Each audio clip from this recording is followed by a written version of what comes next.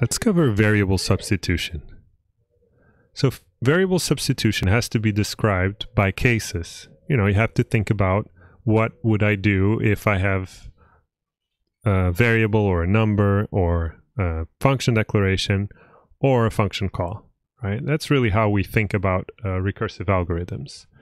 So what we have is base cases, and we have our recursive step. Our recursive step is R2. We have two recursive steps, which is when we find the function declaration, right? Because it can have an expression there, or in a function call, because it can have either in the function or in the argument. The base cases will be the numbers and the variables.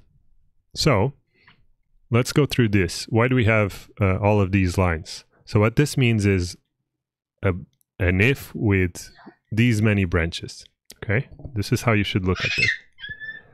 So what we have is if, so this is the formal notation. Let me describe it again.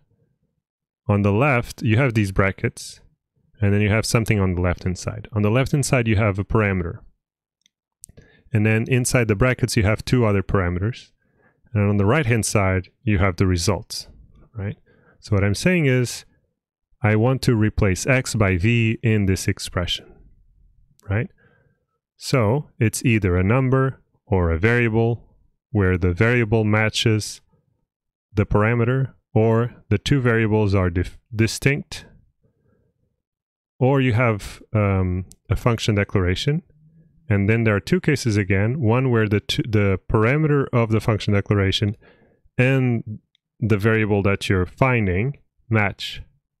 And then you have another case is where you have a function declaration, but the variable that you're finding is not the parameter in the variable declaration. So if they're different, you have another branch for that. And finally, the case where you have a function application. Okay, so now let's go through each one, and I'm going to explain what happens. So if you want to do a find and replace and you find a number, there are no possible variables, so you just return that number, right? And if you want to do a find and replace of a variable x, and you're finding x, you're trying to search for x, well, you just replace it by v, right? And if you found a variable and you want to do a find and replace by x, but the variable is not x, then you just return it, y, whatever that variable was. In this case, y. So now let's think about function declarations, right? So the idea is when you have a function declaration and you want to find a variable x, and that function declaration also has x. What I want you to understand is that because of scoping and because parameters, they shadow, right? If you have an x outside of function declaration and an x in the parameter, the x used in the body is going to be a different x, right? Because it always refers to the closest definition. Thus, when you're trying to find and replace, you want to be careful. And that's the only thing that is difficult here is when you find a function declaration, and if you're searching for an x, and you find a function declaration that has x in the parameter, then you cannot replace anything inside of that function declaration. So you effectively just return the function declaration as is. You don't find and replace anything else in its body. Next is the case where you go through a function declaration that has a parameter with a name that is different than the variable that you're searching for, in which case just find and replace in its body. No problem at all. Finally, you have a function call, and this one is pretty easy. You find and replace on the function, and you find and replace on the argument. Pretty simple. So you have all these cases, and this is variable substitution. So what I'm doing is I'm explaining this function subst, and what I'm doing is explaining this notation here. Okay? So essentially, if you want to implement evaluation, you really need to implement substitution, right? Variable substitution, where you find a variable, replace it by a value. And then this is the English description of the algorithm.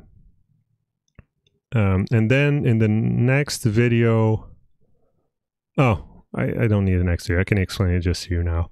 So in the test file that I will give you for this homework, you will see that I actually give you a shorter version, which is check eval.